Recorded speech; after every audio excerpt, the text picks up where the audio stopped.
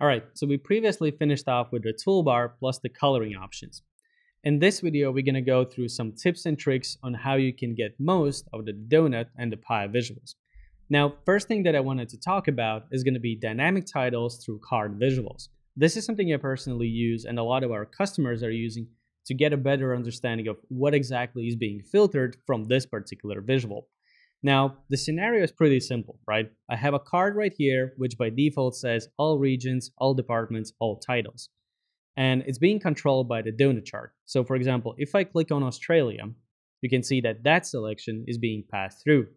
Next one is all departments, so I'm going to go for something like sales. It goes also on the top, and I'm going to choose senior sales. So now at the top, which was the dynamic title, I essentially have a breadcrumb. It allows me to see what exactly and the full path of all the filtered values. Now, in order to create it, it's also something that you can do relatively simple. Now, let's go back to the training view and actually do this from scratch. So we're going to build an instance of a donut visual. We're going to resize it a bit. We're going to move it downward so we have enough room for the title itself. There we go. And now we're going to remove the background and title since we're not using the built-in titles. There we go. And for the setup, we're going to do something relatively simple. We're going to go for department by payout. And the second level is going to be, let's say, region. Yeah, there we go. Now, when you see it by default, there's nothing that references the selected levels. So I just have a visual without any proper dynamic title. So in order to create that title, the first thing I need to do is create a measure. So I'm going to use a new measure. And within that measure, I'm going to name it new title. And I'm going to use selected value. So selected value. And here I'm going to provide the first level, which was the department, or an alternative text. The alternative text is going to be all departments. There we go. And we close it down. We add some ampersand because what I want to do is I want to add a delimiter.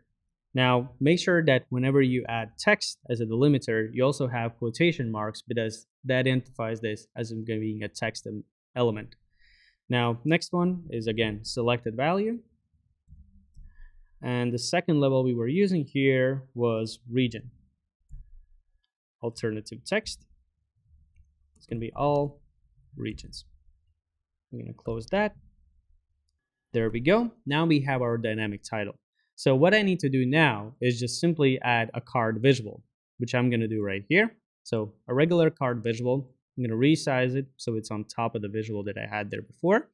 And I'm going to add in the title that I just created. There you go. So next thing is we don't need the category label for it. So we can completely disable it.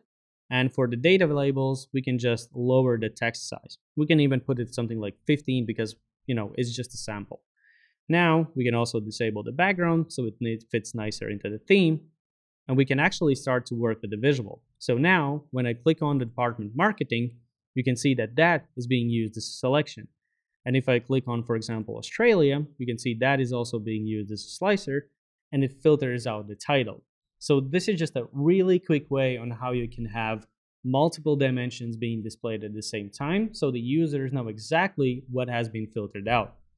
Another thing that I would recommend you to use are going to be drill through pages, which is also a really great option on how you can transition from one page to another whilst applying some additional filters. In order to create it, we can actually see the page right here. So in the sample report, you already have it built in. And what you need to do is apply the filters that are going to be used for the drill through right here. So in this case, we're going to be using the department. And we're also going to be using the region since those two filters are used in the previous visual.